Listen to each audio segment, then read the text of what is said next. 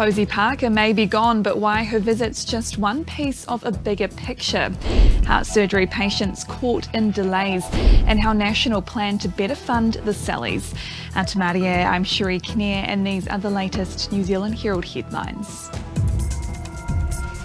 Posie Parker may have fled New Zealand, but it's believed the issues brought to the forefront by her arrival will continue to linger. The anti-trans speaker's Auckland event on Saturday saw scuffles break out, tomato juice poured on her, and Greens co-leader Marama Davidson hit by a motorcycle. Parker was then escorted away by police, canning her planned Wellington appearance and flying out of the country. But Massey University's Paul Spoonley says Parker's visit is just one piece of a bigger picture. He says there's a sense that diversity is being condemned by some people in the political spectrum. I think it's going to be one of those debates that carries on through this year, an election year, and it's going to be interesting to see how it plays out. Some Waikato Hospital cardiac surgery patients are being caught in delays, with an investigation underway after a person died on the wait list last year. Figures show the most urgent group of cases, those needing surgery within 72 hours, are being treated quickly, but the rest faced major backlogs, including 70% of patients who should be treated within 10 days. Meanwhile, an investigation is underway into an unexpected death in October involving a person on the wait list. They should have had surgery within 90 days but had been waiting for 115. More Kiwis are using the Ministry of Social Development's dental grant following the first increase to the payment in 25 years. In December, the annual amount jumped from $300 to $1,000, fulfilling one of Labour's 2017 commitments. Nearly $15 million have been paid out since then for people on low incomes and benefits.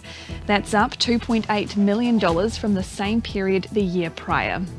The Dental Association says it's great to see more people in need accessing care, but the huge uptake highlights the level of need in the community.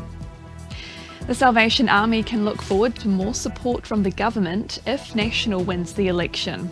That's according to housing spokesperson Chris Bishop, who says the Sallies do a better job of providing wraparound services and community housing than the government itself. It comes as our newsroom reveals government funding to the Sallies has increased from $19 million in 2019 to almost $30 million last year. Bishop says National will go even further. They are generally more nimble, they have better relationships with their tenants than Kāinga Ora does, so we would be looking to expand the role of the community housing sector in groups like the Salvation Army. And a new court decision may allow Pike River families to access documents that led to the coal mine company's CEO, Peter Whittle, avoiding prosecution. The High Court's decision comes nearly a decade on as the families of the 29 men killed in the disaster continue to seek justice. A judgment obtained by One News says transparency matters in the interests of justice. In 2013, all 12 charges laid against Whittle were dropped. Instead, a $3.4 million voluntary payment went to the families. And those are the latest New Zealand Herald headlines. For more stories and to stay up to date, head to nzherald.co.nz. Kia pai te rā. Thanks for checking out our YouTube channel. To stay up to date with all the latest news from the New Zealand Herald, click the subscribe button below or check out one of the videos here and head over to nzherald.co.nz for more details on these stories and more.